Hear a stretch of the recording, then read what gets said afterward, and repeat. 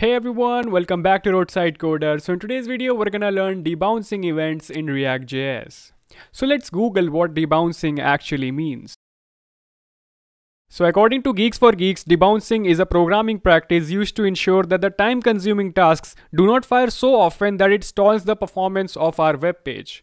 I guess that is the perfect way to describe it, because what debounce function does is it delays the given function until after the stated wait time have passed since the last time this debounce function was called. So we are going to debounce the API call that is being fired off with every keystroke in our dictionary app, because we only want our results to be displayed whenever we are finished typing so that the performance of our app increases.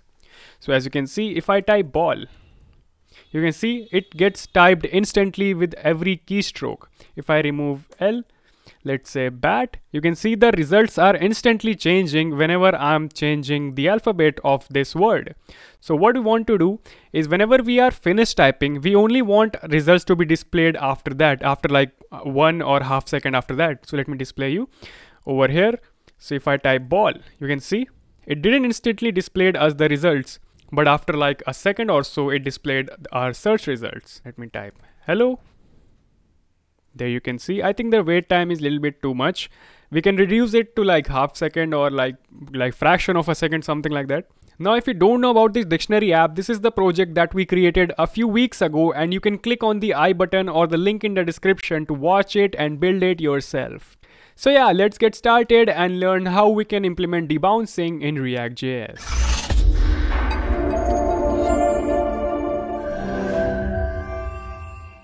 So let's start by understanding how this API call logic is actually working. So I'm going to go to my source folder and my app.js. So for this input box, I've created a state over here called word. So we are passing this state to this header component, which is located right here. Right here. So let's go inside of this header component. So inside of this header component, we have this text field where we are changing the value. Oops, sorry, this is the text field where we are changing the value by using set word. So whenever the set word changes, what happens is our API key gets called because it's mentioned in our useEffect dependency. So whenever this word changes, this function gets called, and our API gets fired off again. So here's the word. So this is how this app is working. So now let's see how we're going to implement the debouncing with this. So we cannot directly implement debouncing over here. So let's just create another function right over here. Const handle text. You can give any name to this function. I prefer giving handle text. And we're gonna receive the word over here, let's say in form of the text. And we're gonna set it inside of it. Set word to text. So let's send this text to this. Instead of set word, I'm going to write handle text. So it should work absolutely fine still. Let's check. I'm going to refresh it and check all. Yes, it's working fine. So let's work on debouncing this function. So we need to import debounce from lodash. So import debounce from lodash.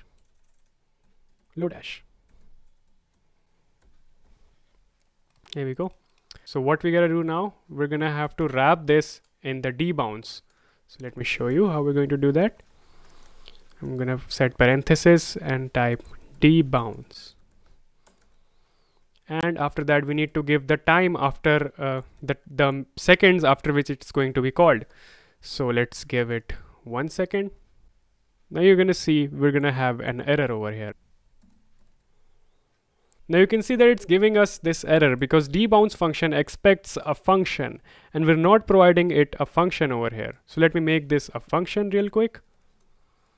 I'm gonna make it an arrow function, and let's say I'm gonna give const deb equals, and I'm gonna call deb right over here. Let's test it out now. Hello. Oops, something's wrong. Wait. I think I know what's wrong. I have value equals word over here. Let me remove this up. Now it should work. So hello. And there you go. There's a delay of 1 second over here, but there's something wrong. Notice if I type ball, whoops, yeah, bell was also a correct word, so bell. So you can see it's just delaying the amount of the words that we are typing. It's not delaying the whole process. It's delaying every single alphabet. So it didn't make any difference. The performance of our app is still the same. What we want is that whenever we type, let's say ball, so it should instantly display the ball over here, and it should only display the results for the ball word and not the sequential typing of BALL. So it still doesn't make any difference. So how we're going to achieve that? We're going to use a hook called useCallback. I'm gonna go over here and create a function deb over here. So useCallback. So this is how this hook looks like. So inside of it, we're going to create our function. So let me just copy this function up and I'm gonna paste it over here. Remove the semicolon. And let's remove this from here. Okay, useCallback is not defined. Let me define it. Text is not defined, obviously, because we're not calling it right now. Let me call it deb text. I need to provide the text over here as well. And now it should work. There we go. Now let's try it out. Let me refresh this app and I'm going to type hello. And there you go. This is what we wanted to achieve. Let me type bat. There you go. No sequential typing is going on now.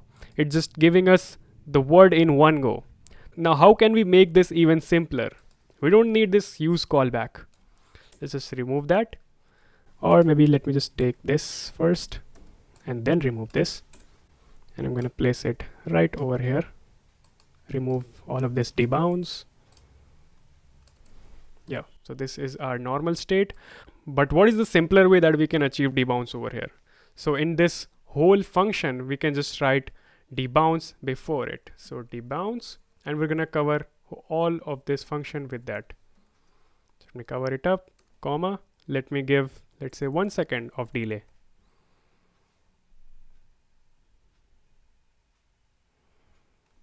So like we're gonna type plain. There you go. It still works absolutely fine. Hello. There you go. So this is how debouncing works in React.js.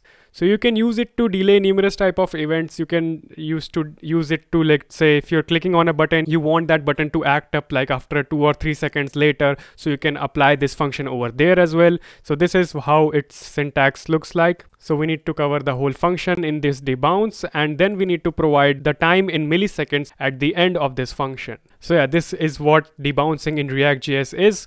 So if you want to create this application, don't forget to check out the dictionary app in React.js video. It has light mode and dark mode as well. So give it a huge fat thumbs up if you like this video, and subscribe to the channel for more such awesome videos. And I'll see you in the next video. Goodbye.